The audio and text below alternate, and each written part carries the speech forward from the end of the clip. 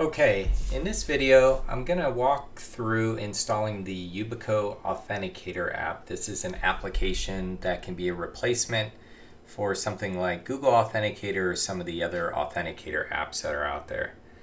Some benefits to going to with the YubiKey is going to be that the authenticator seeds that you have are going to be portable because they'll be on the YubiKey itself. And I'm going to show you a few benefits of it here.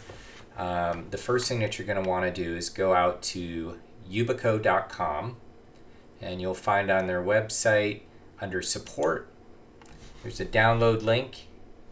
You'll click on the download links, and this will bring you to the page for all the other software downloads that Yubico has. Scroll down until you find the Yubico Authenticator. Click on that. And on that page, you have a lot of really good information, and near the bottom, they're going to have links for different downloads for different OS. Yubico supports different OSs here for the Authenticator app. And what we're going to do on this one is I'm going to download from the MacOS application store. Just go through the whole process of downloading and installing it here. The benefit of doing it from the App Store is you'll be able to give feedback directly to Yubico on how you like their application and if you want to see anything in it. All right, so here you have the application popping up on the screen after the install. I'm going to clear out a few screens on the window, clean up the desktop. And the first thing I want to do is go ahead and add a credential. The easiest one I can think of is with Google. So I'm going to insert the key. You can see that at the bottom. And it'll pop up to say that there's no accounts. This is a brand new key. So I'm going to go and hit Google Accounts to manage my accounts. And you're going to look for the security tab. This will be either on the left or on the top. Mine's on the top. And I'm going to select that and then go to two-step verification. It's also going to ask you to log in with a password just as an extra security measure. We'll put the password in. And I have a couple different authentication mechanisms already enabled. I'm going to change the Authenticator app from Google to my YubiKey. QR code's going to come up, and I simply press add, and the Yubico application here will automatically pull that QR code in, all the information, and populate the required fields. Now you'll notice one other thing here in the application, and that is the checkbox for required touch. It's not necessary, but I like to have this, especially if I have a lot of one-time passcodes.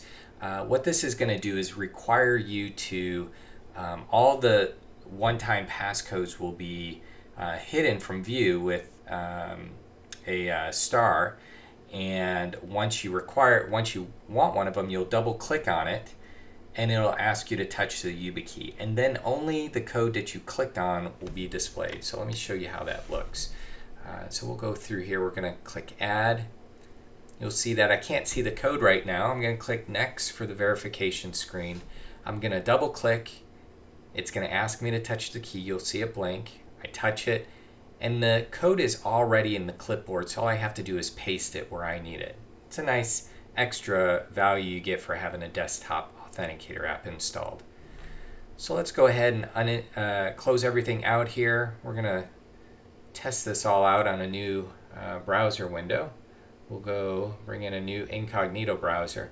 We're going to go and log in and try to validate that these codes were correct.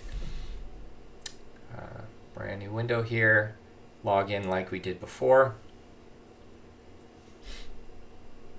I'm going to go through, and you'll see a pop-up for different authenticators. Now I have a security key set up, but that's another video. I'm going to click cancel and say try another way. And select the Google Authenticator app, come over to the app, double click on it.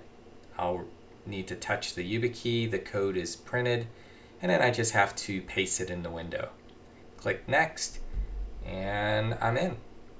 So I've just gone through and reset my credentials to the YubiKey. So now the credentials are with the YubiKey. So I'm going to add an additional step here. And if you see those three dots there, click on those and you can go to the set password. Now this is going to add an additional layer of security to the YubiKey to where if someone has your YubiKey and they plug it in, they'll still need to have this passcode to be able to view any of the one-time passcodes. It's not required, but it is highly recommended to put that passcode on there. All right, we're going to go ahead and put the password in, our super secret password, and click set, and then it's all done. It's set on the key. We're going to go ahead and remove the key. Go back to the default screen, and this time when we plug it in, we're going to get a little different user experience. So the key's plugged in, and it's going to ask me for that password. Plug that in, unlock the key, and now I can get to my passcodes. Double click on it, touch the key, and the code is displayed. Now here I'm showing it on an iOS device. This is going to be over NFC. Sorry for the blurriness of the webcam there on the iPhone. I'm going to go through the normal login process for the email. And this time I already have the Authenticator app installed on my iPhone. Again, Google Authenticator app, and I'm going to open app. I'm going to swipe down. That will trigger the NFC read.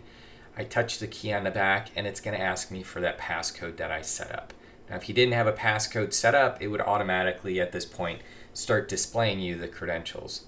But I'm going to have to touch it again to show those credentials. But first I had to touch or put that passcode in, and I'm going to type it in.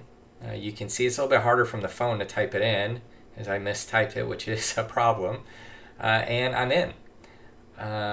So excellent. So that was this how to utilize the iOS device to be able to display your one-time passcodes or a desktop authenticator app. So you have a lot of versatility there. The application from Yubico is also available on Windows platform and Android. You get the same experience, and if you had one of the YubiKey 5CI, which has the Lightning connector and a USB-C connector, you can plug the key into the iOS device with this application. So you don't need the NFC, and you can plug it in and get those passcodes that way as well. And that's about it. Thank you very much.